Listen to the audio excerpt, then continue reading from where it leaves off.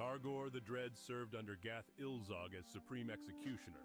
His methods were ruthless, even by filthy orc standards. Men who fought bravely to defend the kingdom were tortured on his whim.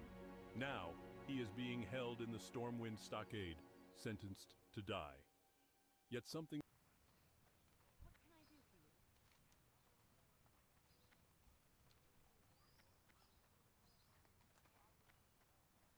Bitterness flows through my veins like a cold river. My grandson, Mac, was such a good boy, a mere 14 years old.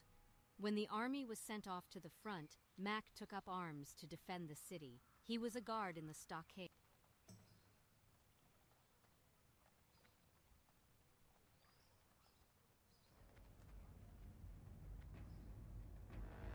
Greetings.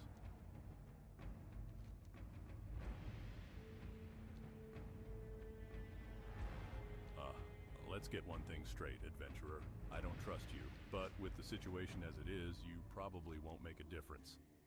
So here's how it's going to be. Go down there and have your talk with Thread.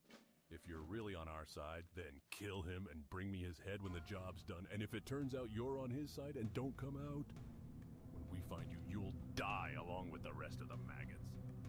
The uprising must be quelled. I need your assistance. If word gets out that the prison is overrun...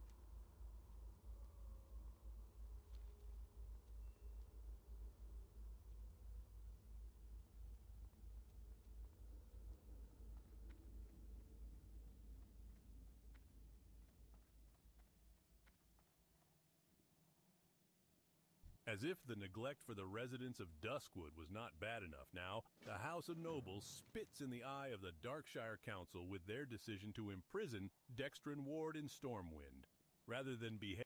Many rumors circulate these days about the union of the Twilight's Hammer and the Naga in Black Fathom deeps on the coasts of Ashenvale. My